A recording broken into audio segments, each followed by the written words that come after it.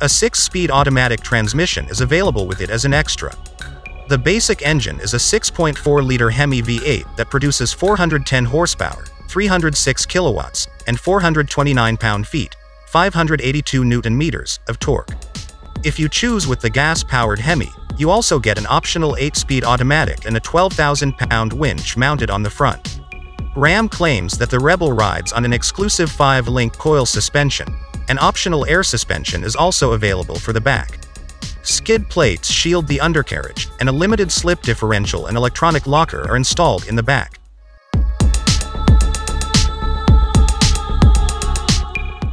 The Rebel's off-road tires measure 33 inches in diameter and are mounted on 20-inch wheels. Soon after the start of the year, the model year, 18-inch wheels will be offered.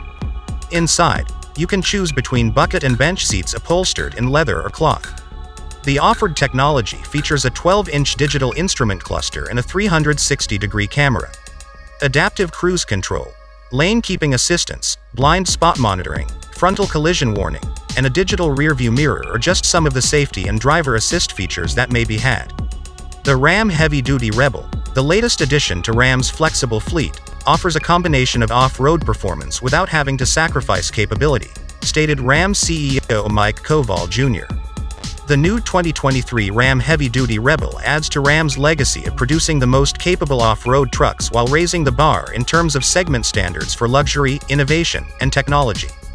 A first look at the 2023 Ram 2500 Heavy-Duty Rebel will be available to the public at the 2022 State Fair of Texas. The starting price includes the destination charge of $1,895, bringing the total to $68,940. By the close of 2022, it should be available at retailers.